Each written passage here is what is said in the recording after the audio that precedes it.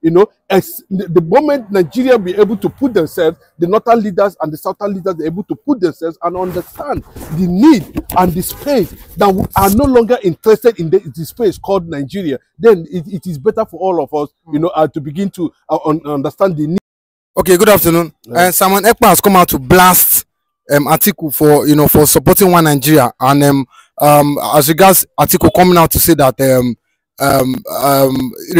Atiku replied Lagos paid as regards Igbos leaving Lagos from 20th to 30th of August. But in reply now, Simon Ekpa has come out to blast Atiku for, you know, for not coming out to speak up when Deborah was killed back then in the north, I think 2 years ago, and I must call him a coward or hypocrite. What can you say to this? These are years of, you know, a reservation from the north, you know, coming to play a kind of a game now where the reality of Biafra is staring everybody on the face all over the world now. So Atiku coming out to say, and the response coming from Simon Ekpa, what does that tell you? It tells you, you know, that Igbos are beginning to have that consciousness, you know, of their position in Africa, of their position in Nigeria, of their position politically and otherwise, and the need for them to continue to drive for independent state of Biafra, you know, no matter how anybody will going to see it. But we need to understand that need for, you know, a communal arrangement where there will be a disintegration of Nigeria, because there's no how Biafra can be part of Nigeria, you know, because on every struggle that we have been part of for this all this while, it means that, you know, we are just busy, you know, throwing away our destinies, throwing away our cultures, throwing away our principles, you know, for other people who do not even appreciate it to feast on it, you know. So I think in better essence of it, you know, Igbos are pacesetters in this country. We produce the first military head of state, will produce the first president, you know, talking about Dr. Nnamdi Azikiwe, and these are the people who champion the independence of Nigeria, you know, before what we are seeing today begin to actually play out. You know, that's how they started in 1967 when the conspiracy theory started flowing. The Igbos, they started killing Igbos even before independence in the north in 1953. But unfortunately for the British colonial masters, they were not able to look at these three powerful tribes, you know, and know what to do. But they were able to couple Nigeria together based on, you know, the interest and the economic and commercial value they are going. It is going to add to their own country. So Nigeria was created out of selfishness. Nigerian patriotic spirit we are seeing today is based on survival of corruption. You know, so there's no major ethnic nation or religion or nationality that want to be part of a system, you know, that has crippled itself. Nigeria is being murdered today by Nigerians, and Biafrans are saying we can no longer be part of this, you know, because what is existing in the north is not what is existing in the south, you know. And you see, to tell you how funny, if not for the excessiveness of the Nigerian leaders, you know, the leveraging on the crude oil factor from the south, you know, using it carelessly, you know. So we wouldn't have been having this kind of. Nigeria would have been able to see prospects. All the nationalities in Nigeria would have been able to see prospects. And maybe if there is any difference, there should have been a cohesion and connection to that, you know. So let me give you an example. America as a state today have 13 colonies, you know. But when the British system, I think about 1776 or thereabout, when America got their independence, you know, 13 colonies. Those 13 colonies have different cultures, you know, different tradition that make up America. So each colony have their own culture and tradition. You understand? But they were able to come together after being led by George Washington and the rest of them who led the uprising against the British colonial regime at that time because of taxation. They were massively taxed, you know. So at the end, those 13 colonies were able to come together, you know. Today we are having every colony operating on its own under a federating system arrangement. But in Nigeria here, you understand, you see the conspiracy, you know, going on by not trying to, by seeing others, especially the Biafrans, you know, as a domineering factor, which has created a lot of deep jealousness, by the Yorubas and the Northerners, and that was why they came up and termed the Chukwumanzogu led a military coup as at that time as an Igbo coup, So to that extent, I think several attempts were made, but unfortunately, the media was able to, transfer that propaganda to the people, and that seems to grow over time and over time and over time and over time. But what I'm trying to tell you at this point in time is that the advancement and the republic nature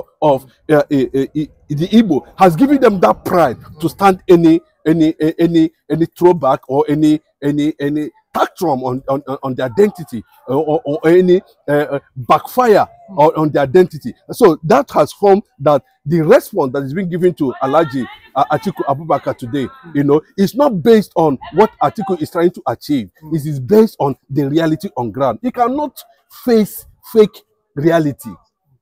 You can fake yourself, you can fake certificate, you can fake the identity, but the reality on ground, you cannot fake it. This is 104 years of Nigeria existence as a country. The Igbo man that has contributed 70% of structural, infrastructural, economic and commercial development of Nigeria, more than any other tribe, is being seen as not worthy to occupy the position of the presidency. And what does that tell you? In every consciousness of an Igbo man, it means that the time for sovereignty of the most populous black race in Africa. See, the struggle for Biafra is not about Biafra. The struggle of Biafra is awakening the consciousness of the black man, to take position of what is made of Africa, because we cannot continue to stand here and when people are advancing to the moon, exploiting, having dominion over there, because of these people, they seem to have taken us back. So someone is responding to that, that there's no need of this camouflage. We don't need this cosmetic approach for now. What we need at this point in time is to advance our own concept. And you can see it, the entire Biafran land is gradually withdrawing their patriotic nature, to Nigeria. And Nigeria beginning to observe it, that the withdrawal of Igbo might definitely turn the rest of the nationalities into Babylon. So that is the game at this point, and that is what Ekpa is trying to reply to Alhaji Atiku Abubakar. But on a secular knowledge, on a normal secular ground, where things are being seen to be justice, there's fair play, there's and there's cohesion, not this type of marginalization. It conspired, deliberately, that to an extent, a certain Hausa man came out talking about the national chairman of the APC, came out and told the whole world that Igbos are deliberately marginalized. And you can see that kind of something. So what I want to tell Alhaji Atiku Abubakar about, because these are people who are a bit liberal, who are not extremists when you talk about political figures of respect in the north, you understand, and coming out to take a position and alert the whole world of an unfortunate silence of the Yoruba leaders against Igbo threats in Lagos, considering the fact that 70% of investment and contribution is being credited to this race we are talking about today.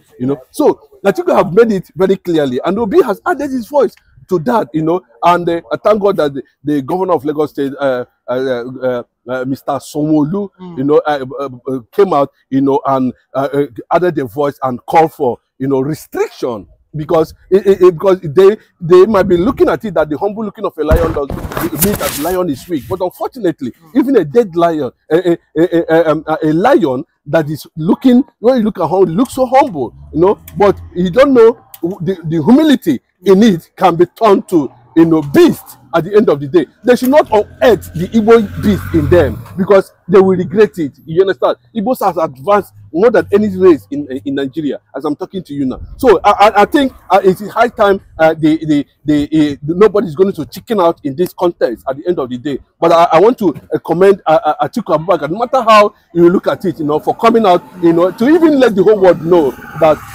that this thing, if it continues, of course, we know where it's going to end at the end of the day, but I'm telling you that Igbos at the end of the day is going to have, an advanced upper hand at the end of the day. You see, that was what led to Hitler trying to kill the Jews as at that time in Europe, you know, because you cannot trace any crime being committed by the Jews as at that time, you know. But you can see that one day Hitler wake up in the morning and started accusing Jews in Europe of extraordinary dominion, you know, innovations, science, and everything. The Jews were just everywhere, you know, and they believe that their species, the kind of white, you know, they enjoy is higher or different from other whites, and that was what led to, you know, Second World War. At the end of the day, you know, 6 million Jews were massacred in a gas chamber.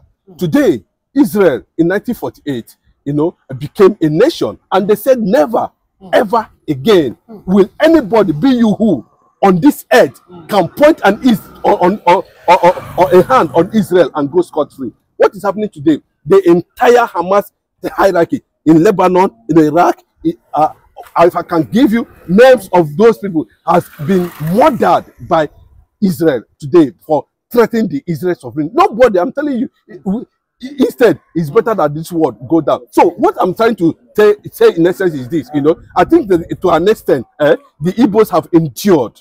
And that endurance and the sympathy that is coming from the international community means that that was what gave Obi, you know, that sympathy was what gave Obi that political leverage to be able to hit up to 7 million voters, electors, you know, from the last presidential election at the end of the day. So Simon Ekpa is in order, and Atiku Abubakar also is in order.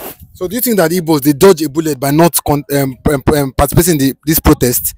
The Igbos, do you think they dodge a bullet? Because if they have participated and the protest escalated, do you not think they would have put it on them that they are the one, you know, wanting this protest at all cost? I don't know the advanced theory or philosophy to understand the Nigerian factor politically.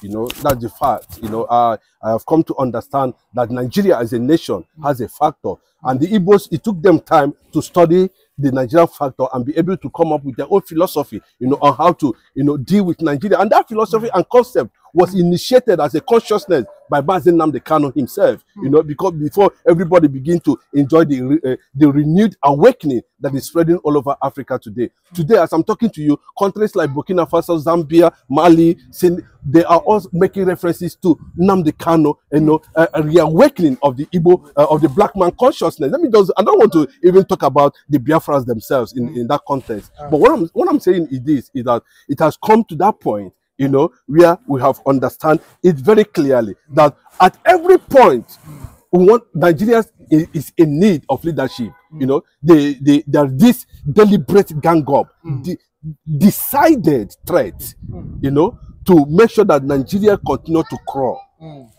And Igbos are not, they illuminate. They don't want to be part of, you know, this kind of nature. Igbos are Republicans. They are too adventurous to be in darkness, and that's what Nigeria represents. And Nigeria as a nation represents darkness, and the darkness online, I don't think they have any kind of grand arrangement, and that's why you can see, you know, they are always working at parallel lines at any point, at any time, irrespective of the concept that is on ground. The issue is this: as we advance in the context of trying to define our identity, not even talking about the black man, our identity as who we are, given to us by God, not by man, not even by Nigeria, not even by Odumegwu Ojukwu, not even by Paul Opiugo, not even by Nnamdi Kanu. This is a destiny that is connected to the kingdom that has been ordained by God, that the fourth kingdom will arise from a black kingdom, from a black continent, you know, and the rise of that prince as a kingdom, as a nation that will advance the culture of spiritism and divinity is where we are today.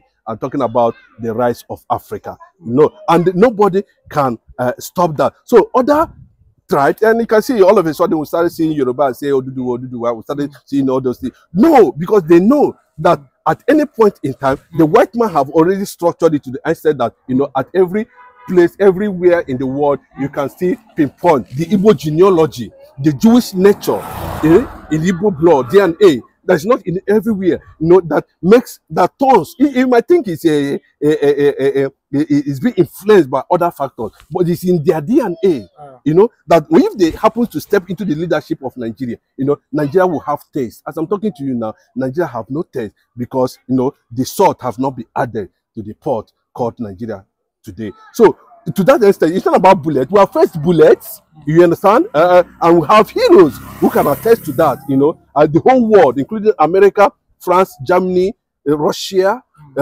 Egypt, Mali, Niger, they all fought the Biafra-Nigeria war. What happened? We were able to sustain. We created a nation that existed. Today, we are asking that that nation, according to United Nations Act, be restored. But you can see, when they are throwing treasonable felony on you, they will tell you that you are treasonable felony. That is the Nigerian factor. So the issue of taking a bullet is not necessary. The thing is that, you know, Nigeria has distanced themselves from the Igbo race. I will distance themselves from them. You know, if Nigeria feel that they cannot be relational in a relationship, of course, so be it. We do not need. We network Africa, not be Nigeria. Nigeria is too small, you know, to for Igbo man to, you know, transform. Nigeria is too small. They have already predicted it in the next 50 years from now, you know, that Igbos will take over Africa. Not taking over Africa to dominate anybody, but taking over Africa to give the black man the consciousness it's required to advance, you know, to the global level and to the admiration of other people. I don't want to mention names. I don't want to start telling you, you know, the efforts Simon Ekpa and the rest of them has also made, you know, in that regard. To Nigeria, it's a waste of time. But to us, we know that it's a reality. Thank you very much. Thank you.